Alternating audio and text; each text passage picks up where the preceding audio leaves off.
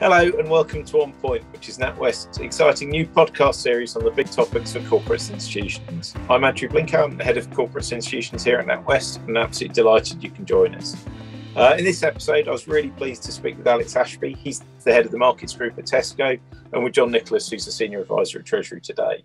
We talked about what it takes to craft a successful sustainability strategy, and then how to embed ESG considerations within Treasury. So perhaps I can start by asking Andrew our first question. Andrew, in a recent poll of our readers, liquidity and funding were identified as the most popular areas where corporates are actively trying to integrate ESG criteria. What are some of the main factors you think have helped your clients succeed here? I think most popular areas, I think it's probably both, not only most popular areas, but also the areas that have ended up taking the most time as well. And I think my overriding observation would be it's about being specific, and it's about being tailored and focused for the customer in question. I think we've seen lots of, we tend to have lots of questions around whether is there a sort of one size fits all answer to how to access ESG linked financing? Is there a common set of standards? And the answer, I think, where we've seen it most successfully done is where our customers have done it in a way that one is fully embedded with their other strategic priorities and their other funding requirements and their broader, treasury and finance objectives, but also one that really looks at and understands how to then both sequence it and how to build it out and make it work for them. So that in many cases has meant thinking about which markets to access first. It's in many cases meant engaging with different investor communities ahead of time. And it's been really, I guess, probably a key point as well. It's again where it's really been thought of and integrated in the broader sort of budget and strategic planning on the side of the customer as well. I think when those factors have come together, that's when we've seen it be most successful. Okay, thank you, Andrew. So Alex, what is your experience of ESG factors in the liquidity and funding areas at Tesco? Sure, thanks, John, and again, welcome to everyone today. Absolutely. I mean, I think we've aligned a lot with what Andrew said, actually. I absolutely agree with the mantra of going with the grain and the strategy of the business. That's absolutely the right thing to do. And that's literally what we've been doing in the Treasury team at Tesco. I mean, a few years ago, we came up with the idea, probably slightly badly named now, of a green financing framework. It probably should be something a bit more sustainability focused now. But anyway, at the time, that was the kind of language people were using a few years back. And we thought, right, okay, we really want to go for this. Okay, so me, the Treasurer, and some of the other team got together, worked this through, and we thought, right, how can we land this? How can we do this? Others were doing it. There were a few, at that time, there were a few examples in existence, but not many. Okay, so we thought we'd start off with our revolving credit facility. The idea being, that's between us and the bank group with Andrew and our other partners and NatWest and so on. And we thought, right, okay, well, look, what we want to do is first of all demonstrate that Tesco is living and breathing by its own KPIs that we've set, and in essence, we're sort of living those through our financing ourselves. So we had greenhouse gas emissions, no food waste, safe for human consumption, and then renewable energy, something I'm actually personally leading for Tesco. So those are the three KPIs we came up with as the kind of most appropriate, mature, and obviously we talked to a number of investors and others around what were the most appropriate ones, but also which ones were more mature from a data perspective. You need to be able to obviously have confidence in how you report on these all the way out to potentially quite long timeframes for an RCF if it's 3, 4, 5 years with extensions. Similarly, we followed that up and we went to the market and did our first sustainability linked bond in January 21. I think that was the first for an LSE corporate, not the first in the market, but again, quite an early adopter. And we used the greenhouse gas emissions there again, talking to our investors and others. That was absolutely sort of the headline KPI for most people that came to mind. So we've got a 60% reduction versus a 2015 baseline by 2025, which worked quite nicely for an 8-year issuance. Then we've done a further extension of that, and this is always intended as part of this framework we came up with, which is actually having a look at our supply base. And we've actually recently relaunched our UK supply chain finance offering, and this is something that enables suppliers to get paid earlier on their invoices. It's totally optional, but they do it at a very low cost of funding through through the financing behind the facility from NatWest and our other banks.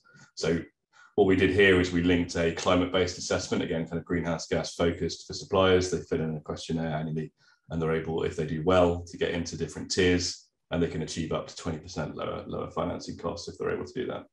So that was a UK first, we did in April. So overall, pretty good. We've kind of come to the end of that, and I guess now in actual fact, I mean, we're probably looking at what's next and what else can go beyond there. But that was something we started off a few years ago. We've recently come to the end of, and hopefully it's quite a good example of how one can think through up front, what you want to do, start with the company, start with yourselves, and then work it through, your investors and then suppliers. So talk a little bit more about how you're incentivizing your supply chain to come to the table, as it were, around some of these initiatives. Sure, yeah, absolutely. I mean, in that example, I mean, it's an optional financing facility, but ultimately those that have set challenging targets and are making progress there, if they're already using it, they're just going to receive a reduction in financing costs. And hopefully that then enables, that's a great message for me to execs and boards to then continue that investment. But for me, the best piece really is someone who hasn't started it. We've had a number of suppliers talk to us and go, oh, okay, well, how can we start this? How do we get started? Yeah.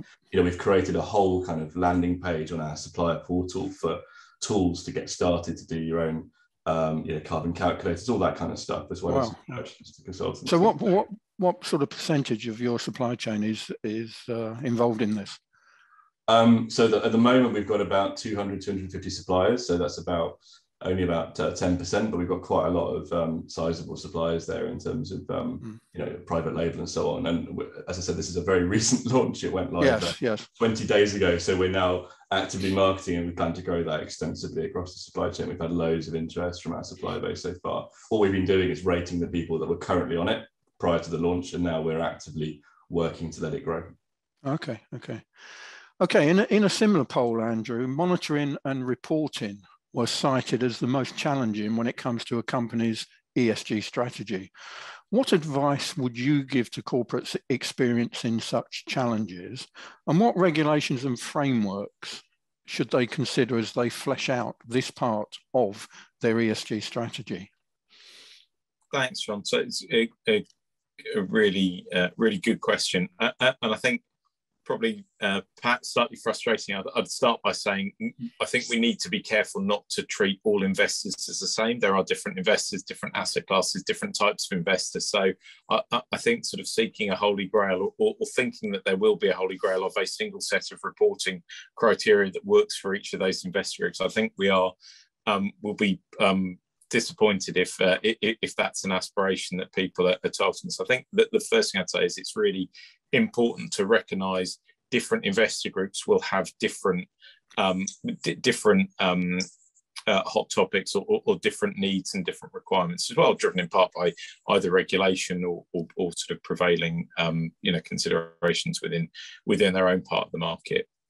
I think I'd also say it's not the case that there is a precise playbook by investor type either. I think where again we found I think the most satisfying outcomes for our clients and our customers that we've worked with has been where we've worked proactively and constructively to engage with either individual investors or investor classes to help make sure that there's an appropriate framework, an appropriate set of KPIs that not only reflect and work for the customer, but then also allow that investor group to meet their needs as well. So I think it's a degree. I think it's important to remember that a degree of tailoring is possible and is indeed appropriate, particularly for the larger the issuer as well. I'd probably finish by re-emphasising a couple of points as well. I think it is really important to think about it in the context of other reporting requirements as well. ESG and sustainability is absolutely at the core of where I think markets are moving. So seeing it as part of rather than as an appendix to or something that's separate to the rest of your reporting requirements is probably embedding a tougher journey going forward, and it's embedding a probably more a less integrated and a clunkier reporting process going forward. So I think investing the time early to make sure that there is alignment between and consistency between ESG reporting and other reporting cycles, I think is time well spent. And as I said as well, I also think there is a real opportunity, and it's we've tended to see the best results when there's been, if you like, pre-sounding or an active and constructive engagement with certainly key investor groups ahead of either launch or formal approach to a market as well. Again, I think that we've seen that pay off sort of many times over. Okay, I won't ask you, Alex, if you have KPIs, because quite clearly you do. You've referenced them already. But how is reporting against ESG measures handled at Tesco, in a more broad sense? Sure, no, thanks, John. Well, absolutely. I mean, I think just to echo, I mean, we've had KPIs going back to sort of pre-2008. I think one of our energy KPIs started in 2005. So just to give an example, wow. This is not new. I think part of what we're doing with this whole revamp and ESG and all the different buzzwords that come with it, we're really reforming and trying to centralize, to what Andrew was saying, to make it more visible, to be honest. A lot of businesses have been doing a lot of this stuff already. I mean, we've reformed and included, everything we do in a sustainability report in the last 2-3 years, called the Little Helps Plan, which we've been doing very successfully. But actually, to Andrew's point, we've actually started increasing the number of those that are reported in the actual annual report. And the reason being is obviously there's a differing level of assurance there. So bringing in that comfort for investors that with, by having it there, having it part of the audit and so forth. So that's a really important consideration as well, I'd say, is to make sure you think about through where and how you're showing it, as Andrew rightly said. But yeah, in terms of what we do, we've got quite a lot of KPIs. So we've brought them together really under key pillars. I think that's quite common for large companies. And ultimately, we need to make some of these topics quite understandable. If you go and walk into a Tesco Express and ask the average consumer about these, some will be very well versed, some won't. That's just a fact. So you need to be able to really simply convey quite complex messaging sometimes when it's deforestation or what have you, or renewable energy sourcing. These are not simple topics once you get away from signing up with energy supply. So we've got core pillars of people. We're a huge employer, human rights and our clothing supply chain, all that stuff, etc. Products at the core of what we do. Buying produce, where we get it from, sustainability there. Packaging as well, really topical. We've removed 1 billion pieces of packaging over the last 2 years. Massive success, but that's only the start of what we aim to do there. Planet, I've talked about quite a bit, greenhouse gas, environment, and also sustainable agriculture, as one of the biggest buyers of agriculture in the UK.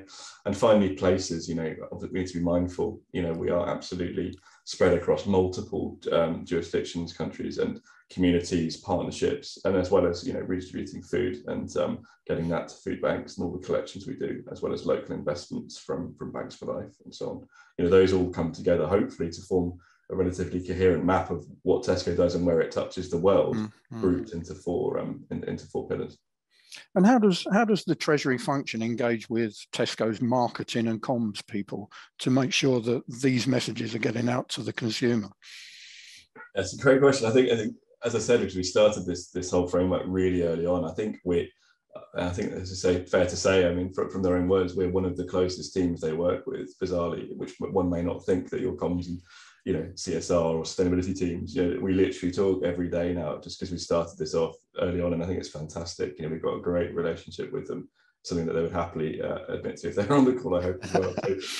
So, I think really what we do, we are one of the ways of amplifying that message. Do you know what I mean? At the moment, financing is such a great way of getting things out there. It's very topical. It's quite easy to get a business case together because one can talk about, increased investor demand, helping there be a soft saving on some of the financing products in there. So it's just a great way of getting it out there. And similarly, we're also heavily involved in renewable energy and various other actual aspects of delivering the sustainability strategy. We're not just raising debt on some KPIs, we are actively leading parts of it. So I think from those two areas, we've really got really close and just have a fantastic working relationship to amplify what's already being done, inside the business. Just referencing back to Alex and the Tesco supply chain, obviously it's an extensive supply chain. Do you want to say a bit more about how you address sustainability here and what are the key challenges for you? Yeah, sure, John. Well, just first of all, I might just frame the problem. I mean, there's been quite a lot of studies done. I mean, if all of the kind of RE100 large corporates hit their targets, even in the UK, we still miss net zero. Okay, so look, supply chains have to ultimately be heavily involved in this. And, it's fantastic that people are leading and setting challenging targets. we have to solve and help supply chains get there. And they're not all listed companies. A lot of them are, a lot of our suppliers are medium, small caps, some are startups. We have to figure a way of working out and helping them get there. Otherwise, we're never going to achieve what we need to as a country or globally. So just to give that context and my perspective there. But I mean, as I said to you, we're already looking, we're very active in renewable energy. We're trying to help our suppliers there. It's hard because there's a kind of credit question in terms of signing long-term contracts and offtake. So we're trying to help solve that with our partners. We've got a variety of toolkits and supports we offer. We try and set standards and help with them. We offer a whole, there's a very complicated supplier toolkit at Tesco with about 50 pages of advice. And to be honest, the number of those that have links to sustainability is growing almost exponentially in terms of the impacts and how we see it all the way through from, pesticide use all the way through to renewable energy. And, we've got a few initiatives. I mentioned the supply chain finance. We've got, in terms of other areas, we've got an incubator for food startups. And, there are 10 in there at the moment. I can tell you, I think most of them have some kind of sustainability linkage in them, which is fantastic. And that's not required. That's just the flavour of the time. So by helping those grows, one of them's sustainable pet food. It's fantastic. Hopefully they grow and get bigger and bigger, and off we go. So I think there's a lot of breadth of what we do. We're such a big business. It's actually quite hard to get your arms around everything that we do. But in terms of working it through, that's probably a few good examples. I mean, we had a vertical farming trial, if anyone saw that, for strawberries in the south of England, which we did a few months ago, which is fantastic. Grow more British and trying to work through that technology to see how it works. It's still early stages, but by us helping and working with suppliers and giving them, a surety we're going to go and buy those strawberries and market them with them, to customers, it enables things to move on a bit, hopefully. What would you say are the key factors for a successful ESG journey, Andrew? I'm probably going to be at risk of repeating what I said earlier, but probably three things. I think investing time up front and making sure and seeing it as an integrated part of the broader activities. It's not an activity on the side. It's not an addition. It is a core part. And I think Alex has again talked very clearly to both the time he spends on it and how it's integrated across. On their side, be collaborative. I think it's both across divisions and across teams internally with your financing partners, with your different markets you engage with, and indeed with your supply chain and elsewhere. I think that goes very much to the point around how we're going to collectively win, and it being a collective ambition. I think the other couple of things I'd say as well is I think taking ownership is really important from the customer side as well. I think there's a real challenge. There's a real risk for customers that aren't looking to drive their own agenda and aren't seeking to, if you like, help set their own pace. That there is a real risk that it then ends up getting set by others as well. So as I say, I think that time spent up front, engaging with different stakeholder groups, engaging with investor groups, engaging with supply chain, and allows and affords a much better opportunity to make sure an ESG framework and set of targets and ambition and ultimately success is defined on terms that are appropriate and most effective for that customer. And there definitely isn't a one size fits all. I think we'd also say, as with I think most things in our job, it is a little bit like painting the Sydney Harbour Bridge, whatever it is. It's a job that's never done. I think when you get to the end of whatever's currently on your stack, it's sort of back to the start and keep going and go again. It's important to understand, I think, that it's not something that is a task to be done. It's a core part of our ongoing operations and processes and thought process and reporting or otherwise. And I think that the last thing I'd say is don't be afraid to be ambitious. I think it's something in NatWest we've been really proud of as well, both obviously sort of coming up as a principal partner of COP, but in terms of both how the targets we set for our own ambitions, for our own operations, the targets we've looked to set for the impact our financing has, and the emissions effect that our own financing has as well. I think it's really important to be ambitious, to be bold, and then to be clear and reflect progress against that, and as I say, to continue to learn along the way, because it's a part of the market, it's a part of our operations that continues to evolve, it continues to change. So I think it's super important to have the that consistent sense of reflection as well, to see how it's going to listen, to engage with others, and to keep resetting and re-going. Okay. Alex, anything to add to that from the corporate side? Yeah, no, well, I disagree again, largely with Andrew. I think, yeah, absolutely. Anyone setting out on this, I mean, do your research, chat to your banks, your advisors, investors, but don't forget your customers, your suppliers. That this is a broad topic, and it's great to canvas and understand what everyone is doing, because through partnership you can achieve an awful lot more than you can alone. But yeah, definitely be ambitious and understand that. One of the things we found is really helpful, it's quite maybe a little bit more on the mundane side, but do think about data. If you're setting out some of these targets, I don't know, like for us, food waste. Maybe you think about that, it permeates almost everything we do. You know what I mean? You've got to try and add up every store, what they're throwing away, what they're not, what they're giving away to charities, what's reduced and sold. It's such a big topic, and that's just one KPI to give you an example. So one thing we found really helpful is getting your finance function, not really treasury, but getting the finance function there central and helping and supportive. Okay, because for me, a lot of these sustainability teams I know from other corporates, they're generally kind of teams that have grown quite considerably the last few years, but actually there's a little bit more integration that can be done, particularly through finance or IR or treasury. I think something we've managed to do quite well, but we could easily have done it a little bit earlier as well, to be honest, on reflection. So I think for me, think about that and think about establishing yourself and all that infrastructure early. It's almost like having a new business unit, if that makes sense, in terms of how you should see it or think about it in scale. And if you had a new business unit, you go, right, who's my business partner?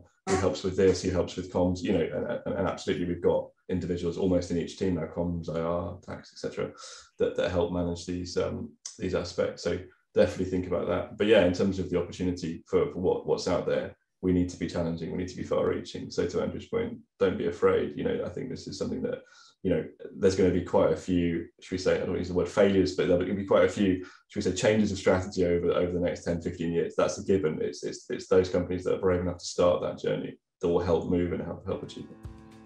Hi, Andrew Blincoe again. I really hope you enjoyed today's episode of On Point.